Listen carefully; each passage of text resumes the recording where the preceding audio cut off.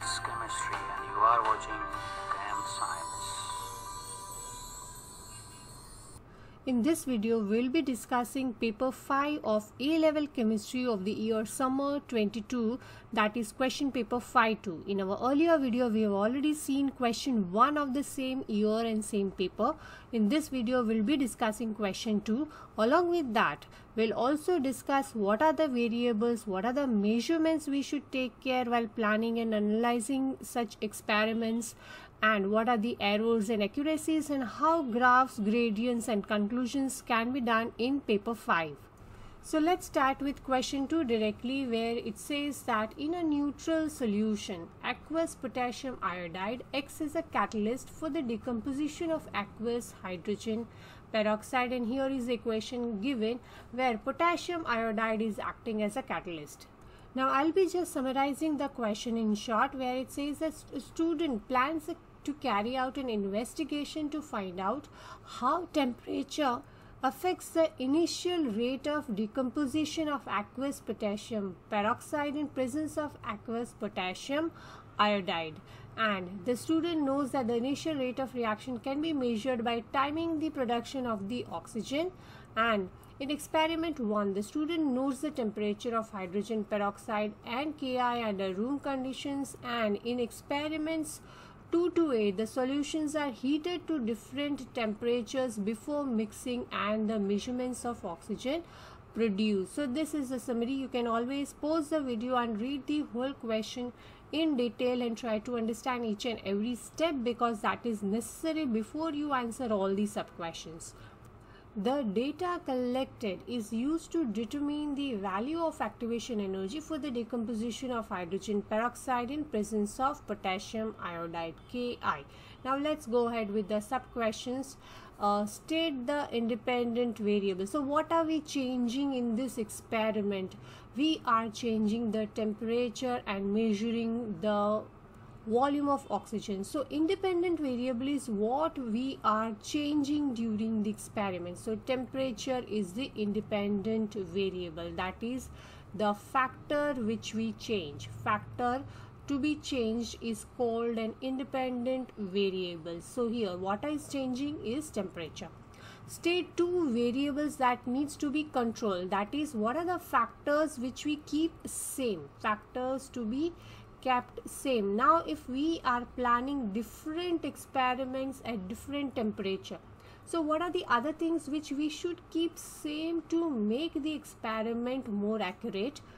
So there are many other factors, but here we are supposed to state only 2 variables. So I would say that concentration of hydrogen peroxide should be kept the same, concentration of hydrogen peroxide, and also the volume of hydrogen peroxide, volume of hydrogen peroxide. Other than that, what are the other things which we are using is potassium iodide. So concentration and volume of potassium iodide should also be kept same. So out of all these 4 factors, we can write any 2 here, because it says that state 2 variables. Now what is the next question? Next question says state how the student should prepare 250 centimeter cube of 0.1 mole per dm cube hydrogen peroxide from 0.50 mole per dm cube hydrogen peroxide. Now this is preparation of solution. Preparation of solution is a very important factor in paper 5, and let's learn how to do that. Let's go ahead with the next part of the question. It says calculate the minimum volume of 0.50 mole per dm cube hydrogen peroxide required for the preparation of 0.1 mole per dm cube hydrogen peroxide. Give the name and capacity of any key apparatus which should be used. Now what are we supposed to do is the volume is 250 centimeter cube, that we should keep in mind, and we have 0.5 mole per dm cube hydrogen peroxide which we are diluting to 0.1 mole per dm cube. So what are we supposed to do? How are we supposed to do? That is what we are supposed to calculate. So to what factor are we diluting 0.50 mole to 0.10 mole. So we are diluting it by the factor of 5. That is very important to find out. Now how did we find out that? We are going to divide the concentration by the other concentration, that is 0.5 mole per dm cube hydrogen peroxide to 0.1 mole per dm cube. So answer is 5 times we are diluting. Now we are diluting this into what volume? We are diluting this into 250 centimeter cube volume. Now to this volume, if we are making the solution, then and if we want to dilute it 5 times, then what are we supposed to do? Again divide 250 centimeter cube by 5, so that we know that what is the minimum volume which we should use and dilute it to 250. So if we divide this, we get an answer equal to 50 centimeter cube. If we want to show the calculation here, we can write it here also, or we can write it directly, because here it says write your answer as a series of number of steps which we are supposed to perform. So calculation is not needed here, but if we want to write, we have enough space to write, we can write it here. So I am writing it directly. We can perform this calculation into a rough portion. So I'll say that take 50 centimeter cube of hydrogen peroxide of 0.5 mole per dm cube. Now again, what is the question? Reread it. Give the name and capacity of any key apparatus which should be used. Now if we are using 50 centimeter cube, we should mention that what apparatus are we using to measure it. So we can say that take 50 centimeter cube of hydrogen peroxide of 0.45 mole per dm cube with the help of burette, or we can even write with the help of pipette, with the help of burette, and transfer it means transfer the solution in 250 centimeter cube of volumetric flask. I'll say volumetric flask, because volumetric flask is the apparatus which is used to prepare the solution of a given dilution or a given concentration. So we are transferring 50 centimeter cube of hydrogen peroxide, given hydrogen peroxide, with the help of burette into volumetric flask. Now next, what step is? Dilute it. Dilute the solution up to mark. Now there are always some marks given in the volumetric flask. So dilute up to the marks with the help of distilled water. Now that is also important. We need to write mention distilled water, with the help of distilled water. Each and everything should be specified. That is very important part here. So we are mentioning the capacity of the burette, the volumetric flask. Here it says series of steps. So if we are writing it in a point wise, that is also acceptable. Here I am writing it in a paragraph form, that is also acceptable. Dilute the solution up to the mark with the help of distilled water and shake well. That are the steps which we perform. Now the most important part is the calculation of 50 centimeter cube. Now again I'll repeat what are the steps. Find out to what factor are we diluting the solution. We are diluting it with the 5 times. Okay. Find out to what dilution we are using the volume, what volume capacity we are using for the volumetric flask.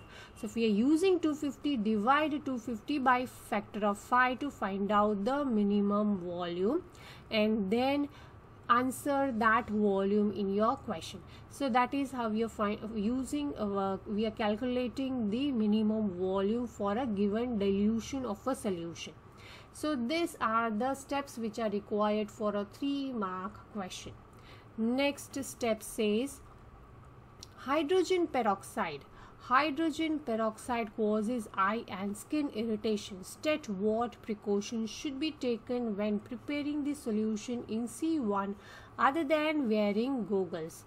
Now that goggles is for the eye protection, but now skin irritation is still left. So what are we supposed to use to avoid the skin irritation?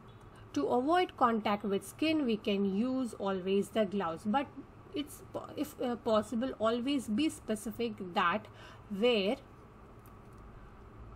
chemical resistant gloves. That is important, chemical resistant gloves, because all the gloves are not chemical resistant. So wear chemical resistant gloves.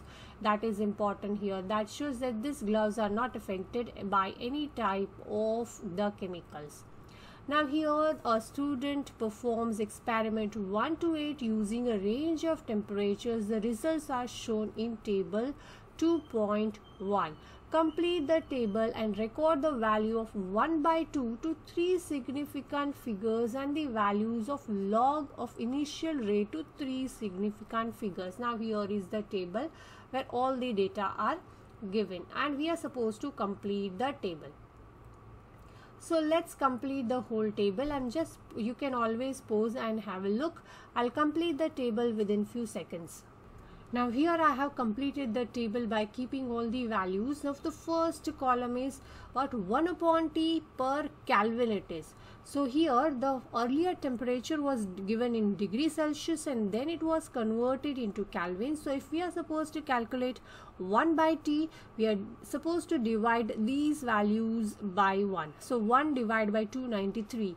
So that is how we are going to calculate the first column about 1/T, and then the initial rate values are given. We are supposed to calculate the log for it, and that is also done, and I have given the values to 3 significant figures. Now here, if we are suppose writing these values into 10 power something, that is also acceptable, like 3.41 into 10 power minus 3, that is also acceptable here, but I have preferred writing it directly in decimal zeros because 3 significant figures are mentioned, so after zeros there should be 3 digits should be given fully.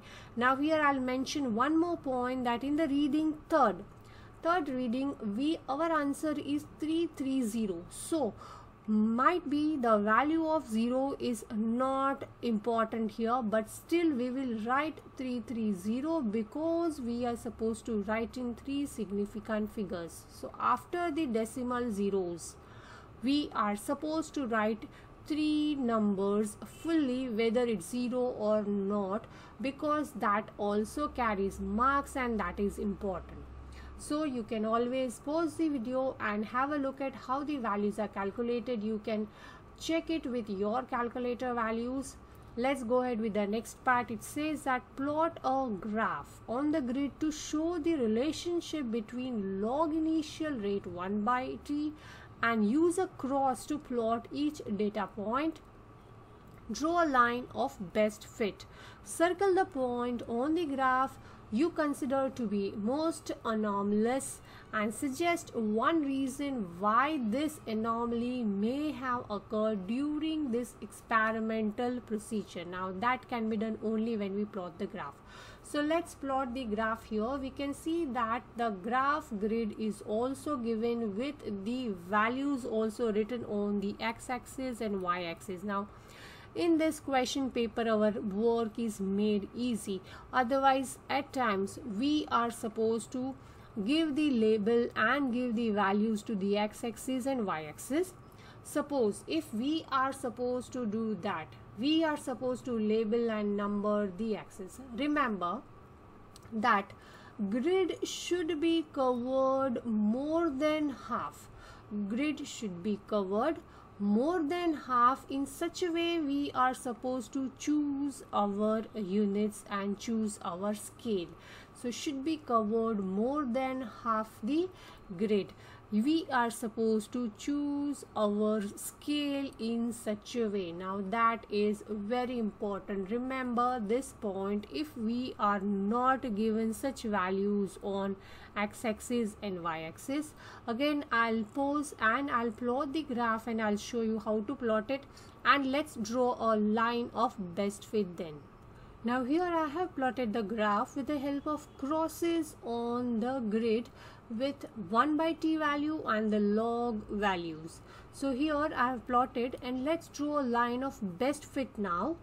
And here is our best fit line, which is connecting most of the points other than this one point. So we are circling this one point because according to the question it says that circle the anomaly point. Here it's written in part 3. Circle the point on the graph you consider to be anomalous. So this is how we are circled. And it's also written, give one reason why this anomaly may have occurred during this experiment. Now what we can find out it from this is that the log values is higher than the expected value. It should be somewhere near minus 4.8, but it's more than that. So that shows that the value of log should be lower, or you can say that the value of 1 upon t, which is on x-axis here, 1 upon t should be greater. So if 1 upon t should be greater, the t is actually lower. That shows that temperature should have been lower, but the temperature is recorded higher than expected. So one of the reason what we can write here is that the temperature recorded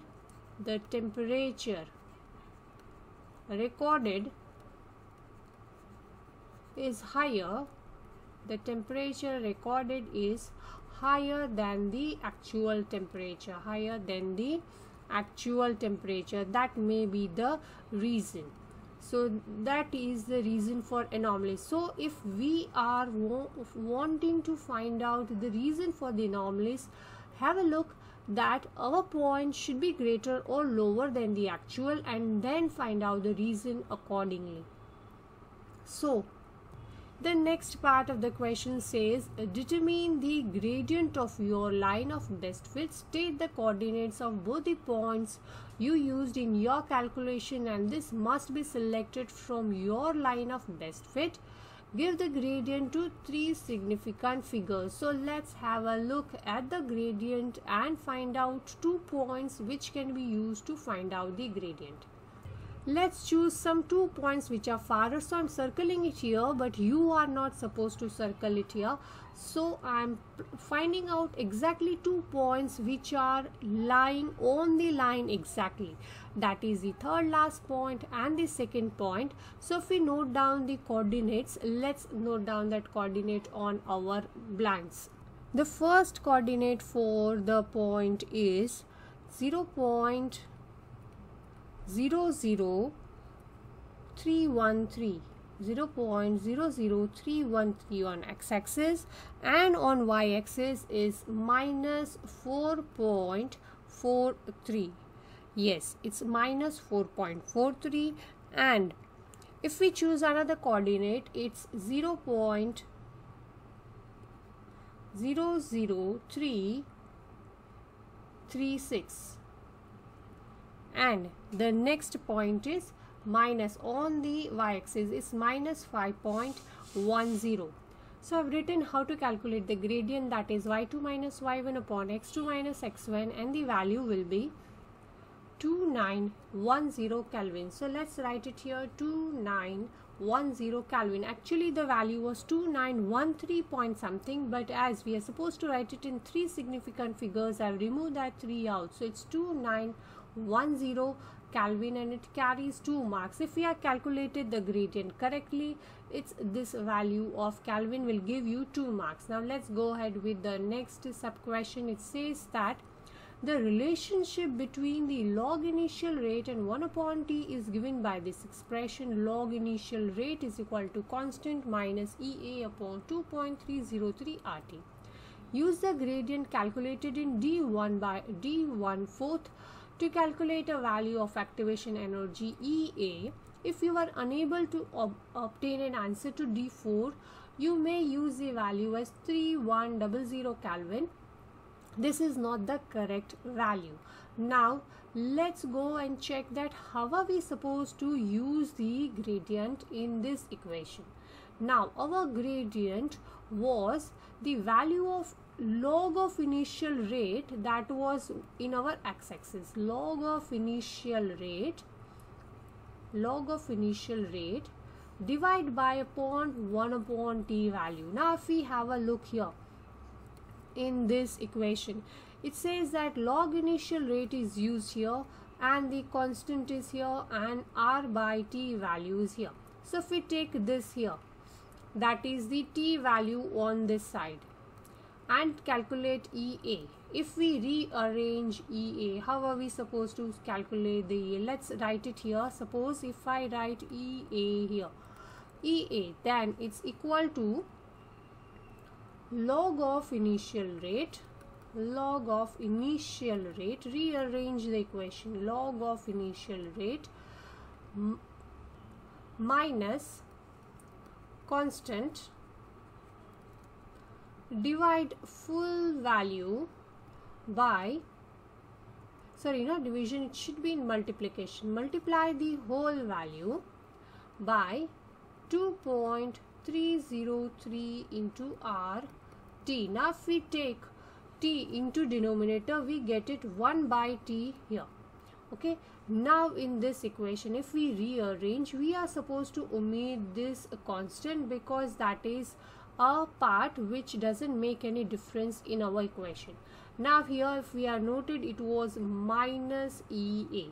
So if we use that minus value, or we are supposed to use this negative value here, negative EA is equal to this value.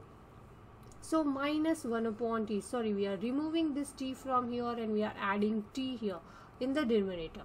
So log initial rate divided by our 1 upon t value, that's what we have calculated here in the gradient. Log initial rate upon 1 by t value multiplied by 2.303 into r. That's how we are supposed to calculate the activation energy. So again, if I write a rearrange type, minus EA, activation energy will be equal to our gradient into 2.303 into r value, right? So here why? Because I'll explain again. If we omit out our constant, we are removing this value out. If we have a look at this value, log of initial rate divided by 1 upon t value, then that is our gradient. That gradient multiplied by 2.303 into r, that is the equation we are supposed to use. So our gradient value is 2910 multiplied by 2.303, and substituting the value of r, it is 8.31. So this is how we are supposed to calculate the activation energy. Then we get the answer as 55,691 point something, but here we are supposed to write it in kilojoules per mole. So if we convert that into kilojoules, because our value will be in joules here, so if we convert that into kilojoules per mole, then we are supposed to divide it by 1000. So we get answer as 55.7 if we change it into 3 significant figures. So 55.7 kilojoules per mole. This is the value we will be getting for activation energy. Okay, now next part is, it is not possible to repeat the investigation. State whether the data from the investigation is reliable. Justify your answer. Now if we have a look, this is the last part of the sub question. So what I'll write here is that if it is not possible for the investigation and is the data reliable, I'll say no, because there is an anomalous point, there is an anomalous reading also, you can say that anomalous reading. So all the data is not reliable, so we cannot fully rely on all this data. So this is how we are supposed to write. So in this video, what have we learned? We have learned what are the variables, that is independent variable and dependent variable. Independent variable is the one which we change the factor. Changing factor is the independent variable, and the same factors which are same, that are the controlled factors. If suppose they ask what is a dependent variable, then dependent variable is the one which we measure. What measurement have we taken? If we are measuring the rate of reaction with the help of the time, and that is the dependent variable. So what is the independent variable? The variable which we are changing. Dependent variable is the one which we are measuring, and the factors which we keep same, they are the controlled factors. Okay, then we have seen how to plot the graph, how to find out the anomalous of the readings, what can be the reason for the anomalous, then calculate the gradient of this plot and use the gradient in the calculation. So always remember, the way a equation is given here, one of the equation is given here, we have to rearrange this equation in such a way to get our gradients units, so that we can use the gradient directly to calculate one of the point which we have asked. So whatever here, suppose if we are supposed to calculate activation energy, rearrange and use your gradient, find out where can we use the gradient, and then use it to calculate the given unit, given specific substance. Then always this question is also commonly asked, that how to repeat the investigation, whether the data or the readings are reliable or not. Suppose if we get a very straight line without an anomalous, then definitely you can say that yes, the data are reliable. It can be used because we have got a straight line or a specific curved line, but here we had an anomalous, so we say that no, the data is not reliable. So this is how we have completed our summer 22. Question 2 also and question 1 was discussed in our earlier video.